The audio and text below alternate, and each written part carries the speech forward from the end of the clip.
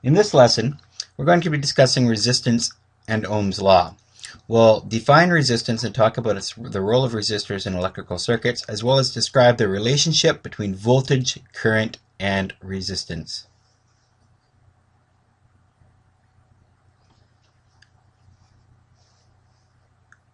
Current is the movement of electrons through a conductor. Voltage is what makes the electrons move through a conductor. Electrical resistance slows down the motion of electrons and converts electrical energy into other forms of energy. An example is the tungsten filament found in incandescent light bulbs. The tungsten filament has a resistance 400 times greater than copper. As electrons pass through the filament, they are slowed down, and the electrical energy is converted into light and heat.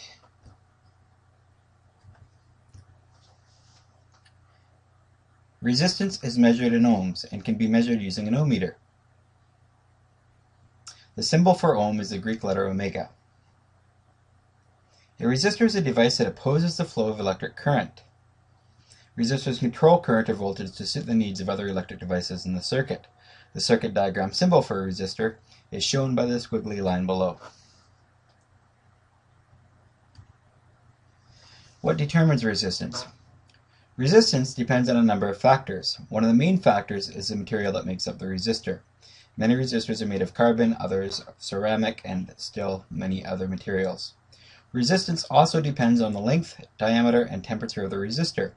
Resistance increases with length and decreases with diameter. Resistance also decreases with temperature.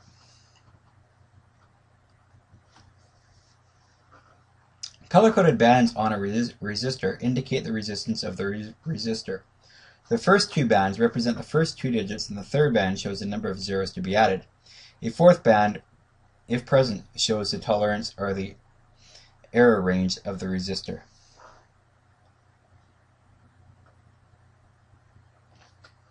The relationship between voltage, current, and resistance. The relationship between voltage and current is a direct one. In other words, as voltage increases, current decreases. The ratio of voltage to current is constant for a given conductor. This relationship is known as Ohm's law.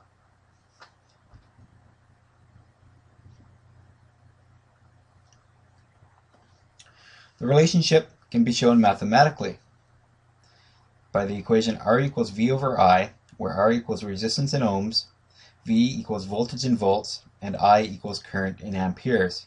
The formula can be rearranged and is usually written as V equals IR. We'll discuss how to solve problems using Ohm's law, but first I want to review some simple steps in solving any physics problem. The first step to solving any physics problem is to make sure you read the problem carefully. Be sure what it's asking. So determine what you know and what you're asked to find out. Create a data list.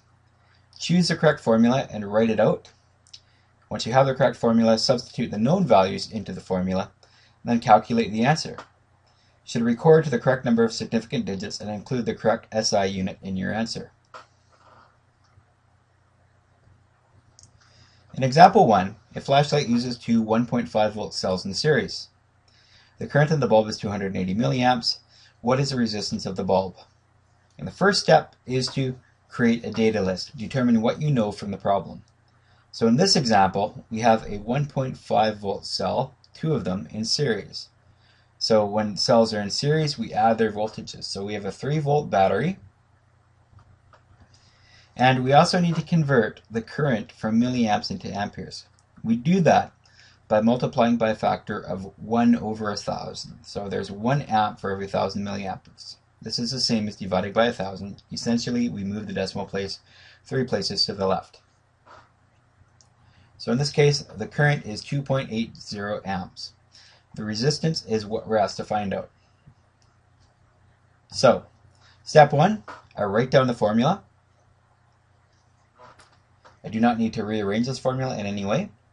Step 2, I take the data from the data list and plug it into the formula. So V equals 3.0 volts. I is 0.280 amps. And then I calculate the answer. This gives me an answer of about 10.7 ohms, but I'll round it to 11 ohms as there are only two significant digits given in the problem for voltage. So I should include 2 significant digits in my answer.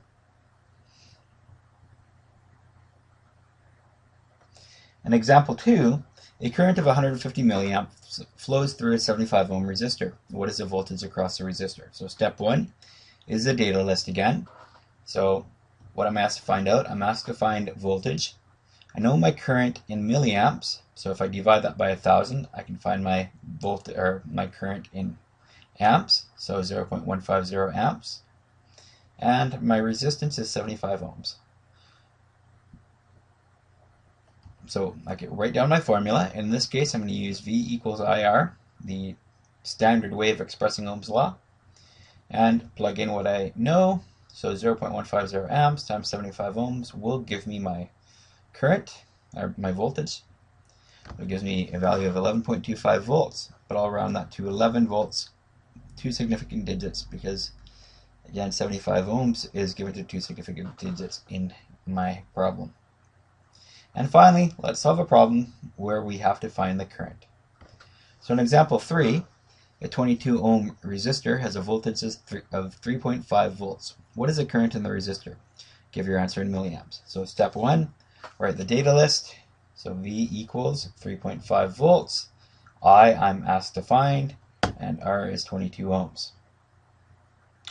Step 1 is to write the formula. Now I can start with R equals V over I. This won't work though to find I, so I need to rearrange it. This can be rewritten as I equals V over R. And then I plug in my values. So I equals 3.5 volts over 22 ohms. It's giving me 0.159 amps, and I will round it to 160 milliamps because, again, I'm given both 22 ohms and 3.5 volts to 2 significant digits, and therefore my answer should be 2 significant digits. So 160 milliamps is my final answer.